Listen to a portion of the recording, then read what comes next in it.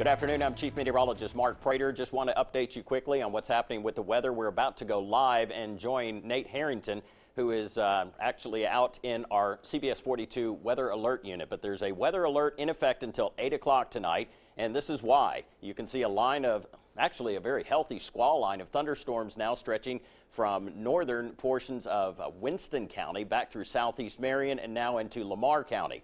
All of the counties you see highlighted here in yellow, that is where we have a tornado watch. That will last until 6 o'clock. But just to give you an idea, these storms are tracking towards the north and east while the individual line is moving northeast.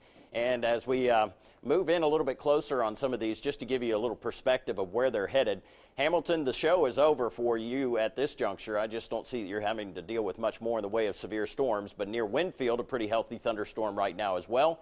And at roughly top of the hour, that line was just starting to make its way into northwest Walker County as we see our live scan. And that just popped up, a brand new severe thunderstorm warning near Caledonia, Mississippi, as it tracks towards the north and east. But individually, these storms are lined up together, but it's still a squall line.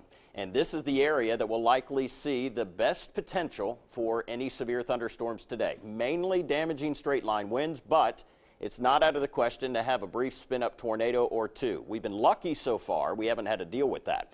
Now let's go live to Nate Harrington, who is out in our weather alert unit. And Nate, right now, I mean, doesn't look too bad where you are. What can you tell us?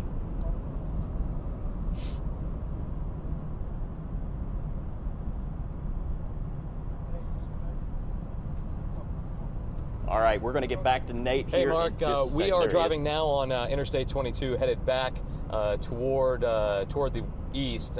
We're trying to catch up to the storms that just moved through right now, moving through Guin and Winfield and the northern part of Fayette County. Almost caught up to them. We wanted to do this because we weren't sure about the storms to the north, that they were going to turn severe or not. So we wanted to make sure that those to the north weren't going to be severe and have to go back and kind of chase our tail. But right now, the strongest storms that we're following now, moving through the northern part of Fayette County, these moving pretty quickly, like you said. Those will be in Walker County here, probably in the next 20 to 25 minutes. And of course, we're going to keep on following these storms. Thankfully, not severe just yet, but like we saw back in Hamilton and Marion County, these storms can pack a punch. A lot of rainfall, a lot of heavy winds, strong winds. We saw a 25 to 30 mile an hour wind gust with this same line of storms that moved through Hamilton just about a half an hour to 45 minutes ago.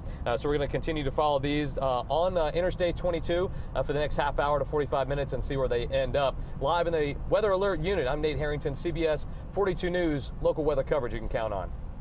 All right, thanks so much, Nate. And as he mentioned, these storms are tracking towards the east and southeast very quickly. So this area, if you live anywhere in the orange, certainly have your, not only your phone app, but also your weather radio available. And if any warnings are issued for your county, it would certainly give you an update immediately, and we'll be back on television to update you as well. So at this juncture, we are looking at a pretty healthy line of storms that continues to track through our north and west counties.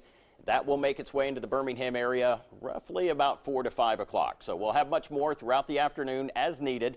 And again, we'll keep you posted live out in our weather alert unit, as well as the rest of the team here with me. And we will have much more throughout the afternoon. So we'll now go back to programming, which was already running in progress. And that is for the show Jeopardy. And we will go back to programming, and it will already be in progress, but we'll be back at the bottom of the hour.